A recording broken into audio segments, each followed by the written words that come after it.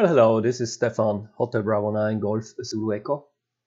Maybe you watched the introduction of this do-it-yourself home brew 40 meters, 80 meters, 40 meters, 20 meters transceiver. And the idea is that we take a closer look at all the building blocks in future videos. But before we do this, I thought we get a better understanding of what kind of possibilities you have today to build radio receivers. I guess it's all started with this direct conversion receiver here that you see on the left side. It is a very simple approach. The simplest way probably to come up with a receiver is that you take the input signal from the antenna and you mix it together with exactly the same signal. If you have a 3.5 megahertz signal, and you mix it with a 3.5 megahertz signal, sinusoidal signal here, and what you get is you get all the audio information at the output, and you just have to filter away potential high frequencies in the output signal, and that's all it is. So you directly convert a high frequency into audio band low frequency signal. Of course, this is not the best receiver, a poor selectivity, you might get some DC offset problems here. But it's something that you see more and more again in the digital world, that the front of the receiver is rather simple and the sophisticated demodulation is done in software.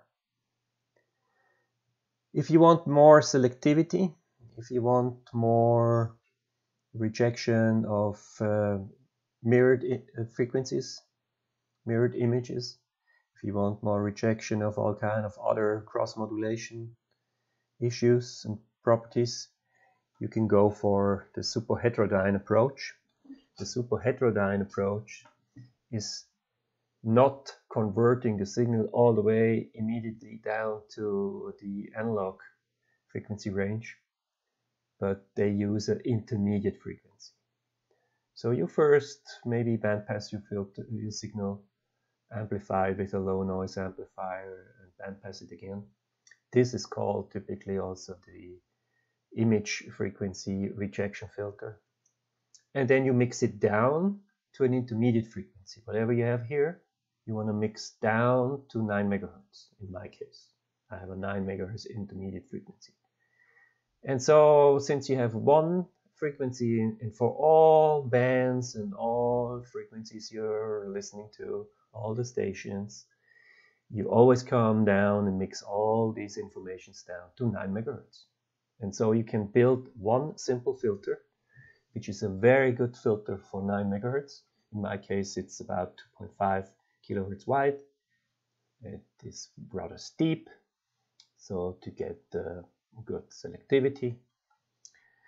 And after this filtering of the signal, you go maybe amplify it again because you lose some signal here, and then you mix it again and mix the 9 megahertz out of the signal with a second mixer that's in this demodulator, and then you have your audio signal.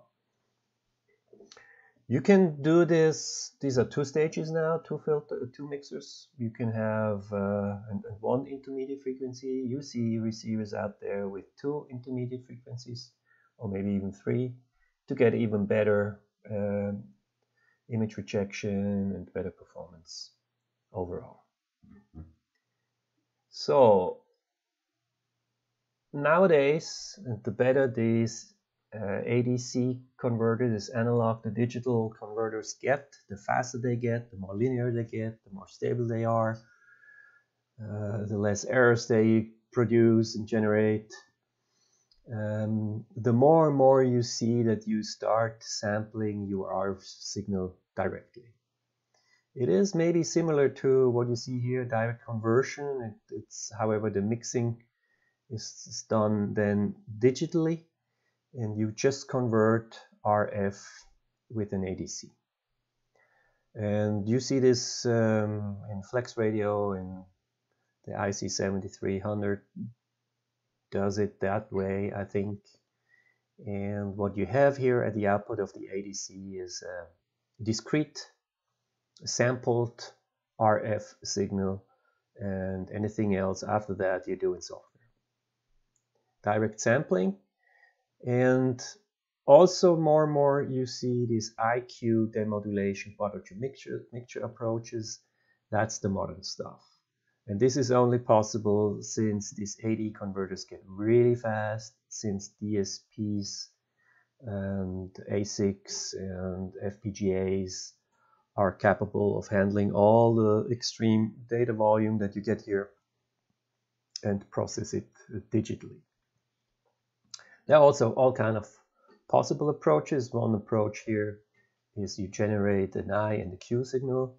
This is a local oscillator signal where one signal is 90 degrees shifted from the others. So it's called, like, this is maybe a cosine signal, and then this is a sine signal. So these two 90 degrees shifted local oscillator frequencies are then called in phase and quadrature phase, I and Q. These two paths might go into a demodulator. It is demodulating whatever is necessary, AM, SSB, FM, phase modulation.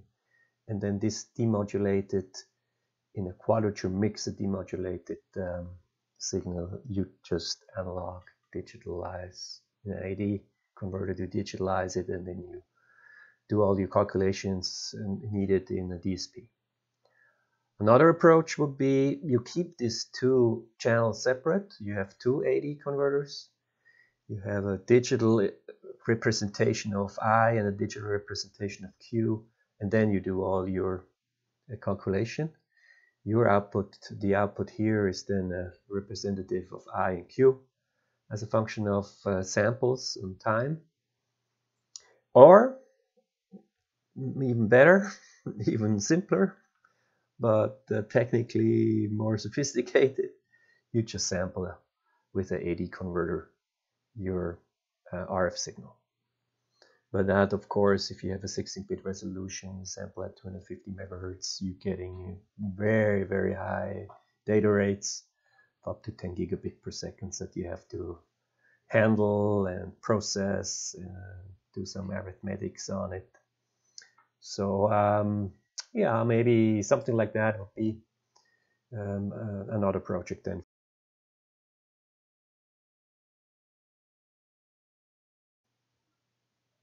Well, this is how it all started. I got this experimental kit from my parents in '76, and I was building all kind of electronic experiments, and one of them was building your own VHF receiver. I was using this receiver to receive air traffic controller and air pilot communication, which is actually very, very funny, because I had two friends then, and one friend became air traffic controller, and the other friend became a pilot, and I became a EE, an electric engineer. And so his experimental kit left an impact on our lives. The receiver itself was a super regenerative receiver. You see the tuning part. You tune to your 118 or whatever megahertz, and you have a chopper frequency of 50 to 100 kilohertz to chop the RF on and off, and have even a positive feedback. And this is generating, demodulating the VHF signal AM and FM. Then you just filter the high frequency out of the signal, and then you go through an amplifier. It was, of course, very noisy, a very noisy thing. It is even radiating high frequencies. So when I was using these radios, my parents couldn't listen to their radio anymore. Okay, that's a short episode of how I got into that. This is my do-it-yourself superhet transceiver. And this is how I did build it. I come in from the antenna in an RF amplifier. I have a bandpass filter, and I go into a first mixer. It's mixing it to 9 megahertz, go through the crystal filter, get the 9 megahertz out of the signal and demodulate it and have an audio amplifier and get to the loudspeaker. And transmitting is a microphone amplifier, the first mixer up to 9 megahertz through the filter, and mix it up to the HF frequency I want to transmit with. Go to a preamplifier, amplifier, and then a low pass filter to get out the harmonics and out the antenna. And that's how it looks like. And we go through all these building blocks. I'm gonna make a separate blog, a separate video about it. We certainly start out with the antenna amplifier. Then we go through the bandpass filter and the low pass filter, the bandpass at the input, the low pass at the output. Then we have the mixers. You see 2 mixers here. And then there's a third mixer. And the third mixer is mixing down the signal, the intermediate frequency, down to 300 kilohertz, and then I sample it with the AD converter and make a fast Fourier transformation on this intermediate frequency, so we can see the spectrum of the receiving signal from roughly, I think, plus minus 50 kilohertz from the center frequency. Okay, and then after this mixing of the signal, we go through the crystal filter, crystal ladder filter, and the audio amplifier, from the audio amplifier to the loudspeaker. And transmitting means we have a microphone amplifier with a 2-tone generator. This 2-tone is a Wien bridge generator with 2 frequencies that are not a multiple of themselves. So I have a nice beating frequency, and for test purposes of the power amplifier. The power amplifier has a preamplification stage, and then output amplifier is a MOSFET driven amplifier with roughly about 80 watts on 80 meter, about 40-50 watts on 40 meters, and maybe 20-30 watts on 20 meters. Okay, and then we can take a look at the graphical interface. That's a touch display. I programmed it with Touch GFX. It's a solution from ST Microelectronics.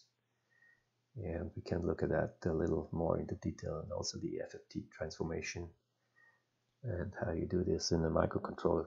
Might be of interest from you guys. All right, so let's start then with the antenna amplifier.